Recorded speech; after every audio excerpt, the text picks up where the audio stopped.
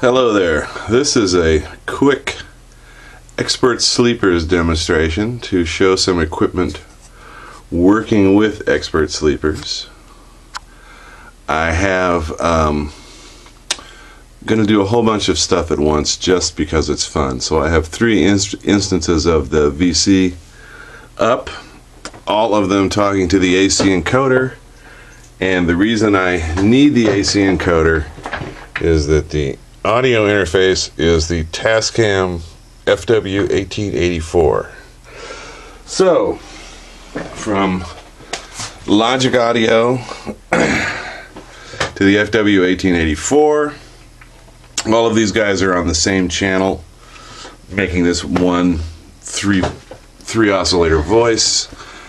Right there, dimly lit, we see the expert sleepers interface and the VCA and mixer that I'm going to be using.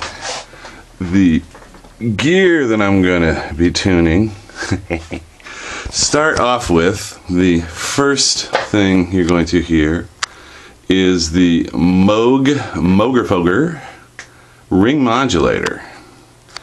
And the ring modulator has a carrier out, and you can control the carrier frequency with voltage control. So I tuned that with Silent Way, and it sounds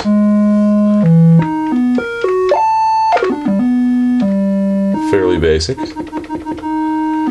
No filter on the patch or anything. So then, item number 2 is the MoogerFooger low pass filter. If you, as you can possibly see, if the cables aren't in the way, if you turn the resonance on the low pass filter up all the way, it will self-oscillate.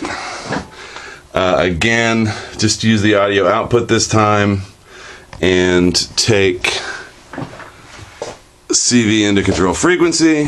So we'll turn the first guy down and the second guy up, and they both sound fairly the same. Turn them both up and you get a little phasing actually.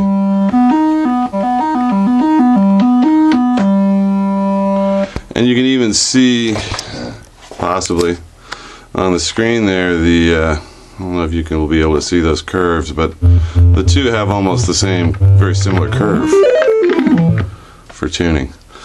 The third device today, I did another video for this, but I did it again, is the MoogerFooger 107 FreqBox, which is just a straight up oscillator. So it has an oscillator out, it has a frequency in, and when we add that in to our blurry mix, we get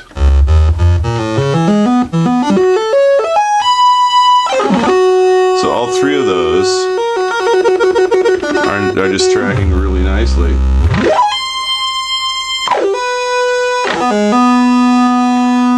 Through a considerable pitch range, thanks to fabulous Silent Way.